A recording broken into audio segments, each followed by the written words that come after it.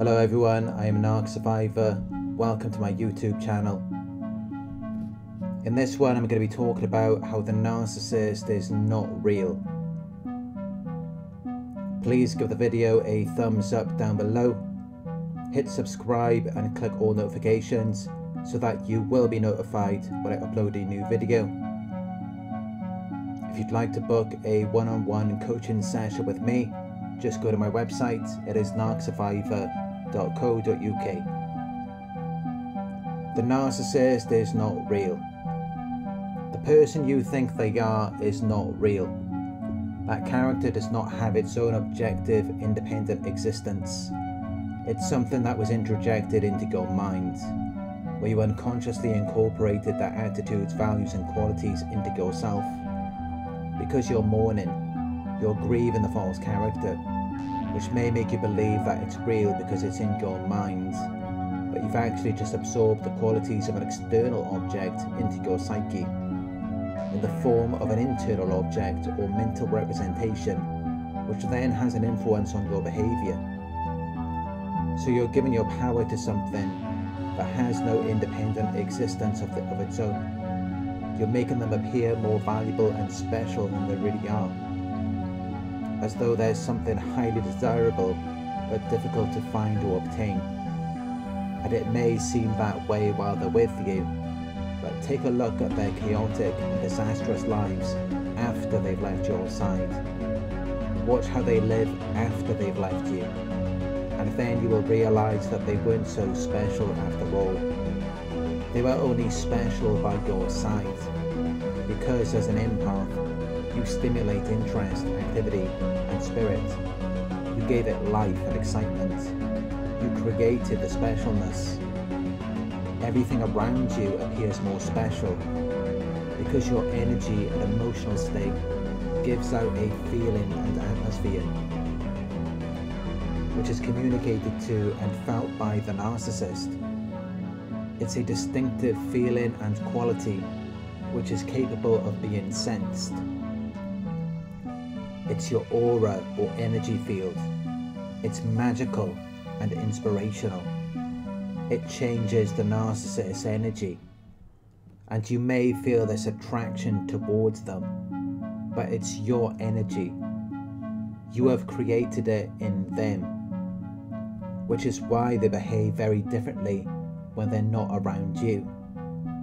But when they're in your presence, they're arrogant and entitled, and even more full of themselves than they already were, when nothing about them has actually changed. They're exactly the same as they were before they met you.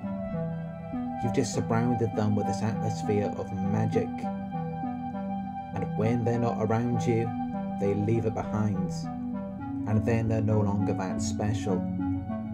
Because the only reason it feels special is because of you.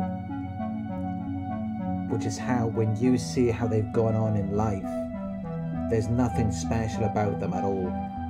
There's nothing good about them. They've just fizzled out. Because empaths have this magical energy about them. You radiate positive energy, self-confidence and optimism, which makes the narcissist appear more special, because they're being moved by your energy. You bring the excitement and activity, but other times they dismiss your energy because they're low on supply and they're not feeling too good about themselves, so they take it out on you. But any time that it feels magical, it's only because of you. Which is how they have the ability to ruin the energy that you create, because that energy is coming from you. So they bring their energy around you, and it's offensive and unpleasant unless you choose to uplift them. Because when you do that, it's fair and easygoing. It's happy and magical.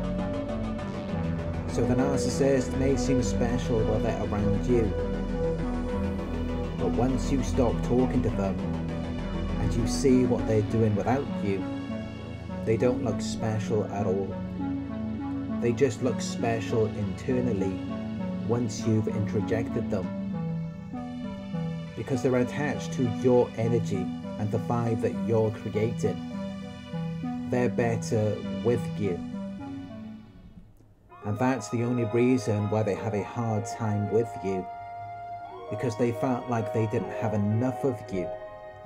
They didn't have enough of your value, so they felt like you treated them unfairly. They're bitter and resentful, because when you leave, their life falls apart. So then they have to go to a rave just to match that same type of energy. They have to go to clubs and act like they're having such a great time without you, when really, they're not happy at all. They're just trying to distract themselves. They're trying to get their mind off of you. Because when they leave, they fall apart and go through difficult things. But when they're with you, they're much more calm, confident, and in control of their emotions. Because that's how you are as an empath. You're not easily moved, upset, or disturbed. You're sane and well balanced. You're steady and secure. And it is very attractive. Because you're engaging in certain behaviors and activities with a conviction of progress, success, and moving forward, to such a degree that they have to match your energy. But then when they leave you, they go back to doing what they normally do, which is a very foolish mistake on their end, because you made them appear as the special person that they wanted to be. As an empath, you elevate everyone around you, but it also feeds their ego and makes them more arrogant. So then they don't want to listen to you, and they're never going to. They're always going to remain in a secondary position, which means that they will only get poor results, while you will heal and move on. And this is how you've got them acting like they're on the same wavelength, to where they think they're special, because what you're doing is special. But they were never doing anything special with you, while that is what you should desire for your future when you do meet the right person for you. Where you have strong feelings of friendship, love, shared beliefs and experiences that unite you. While all you received from the narcissist was nonsense, you just masked it with your energy and aura. You made it seem like something it wasn't. You made it look better. When they're in your energy, it brings out the best in them. It makes their positive qualities more noticeable. But when they leave you, they see that there is no one else like you. They can't find another empath. While when they were around you, they felt alive and free. Because everyone who is around an empath is better. It's just that they chose to go against you. And that is why they get the results they get. While people who listen to you, like you, and understand you the most are the best people. They have better energy. And when you're together, it's special. Which is why whenever you have something, whether it's a relationship or you got a new job, it's something everyone is jealous of. And it's because of your energy. That's what makes everything that you have so attractive to other people. It makes everything look fun. But when the narcissist decides to leave, they end up ruining their own lives until they finally try to come back to you. Once they realize that there's no one else out there. There's no one else who can make them feel the way you do. Because it's like they had the winning lottery ticket and they just threw it in the garbage. They acted like it was nothing. And that is why they later obsess over it, because they took it for granted. They assumed that it's everywhere, or that they could find something better out there, because they already had their way with you. They had you under their thumb. So they decided to leave thinking that they could do better, only to find that there is nothing else out there. It was you who made them feel the best they had ever felt in their entire lives.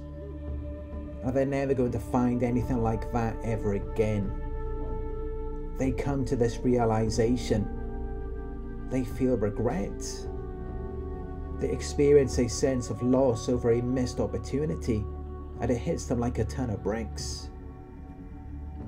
And they can't get you back, because while you were around they took you for granted.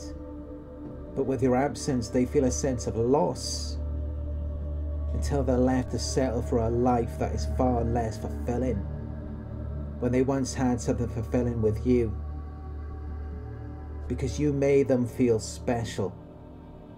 You made them feel like they were the only person in the world, as though they were the only person that mattered to you. And most people in this world are not going to be able to make them feel that way, which is why when you leave, they fall apart, because they don't have the energy that you have. While you had a false beginning with a fake person, with someone who is not who you thought they were, which is why what you could have created will never become a reality, because they were never that person, which is why you didn't go together well, because at first they may have seemed to be that person, but then you realize they're not. And when you wake up to that, there's conflict, which is why they play a lot of games. But when it's all said and done, they will feel a sense of loss from your absence, because they didn't know what they had until it was gone. They didn't appreciate you until they lost you, until they realized that there's nothing out there that's even remotely close to you. And that is a very unpleasant experience for them, which is why if they want to mess things up with you, let them. Let them go out and experience other things, because they won't be able to see past you, and they will realize that they had the best thing with you. But if you take them back, you will be making a big mistake, because they left thinking that they could replace you, and they're only coming back because they realize they can't do it. Their plan was to leave you, and to leave you feeling like you missed out on something. But when they do that, it backfires on them. They're doing that to you because you made them feel special, but even that wasn't enough for them. They got greedy, and they still wanted more. Thank you for watching. If you found this video helpful, please give it a thumbs up. Share your thoughts in the comment section. Hit the subscribe button to receive the notifications. If you would like to support the channel, you can donate at paypal.me/Narc Survivor. You can book a one-on-one with me on my website. It's narcsurvivor.co.uk. Thank you for watching, and I'll talk to you soon.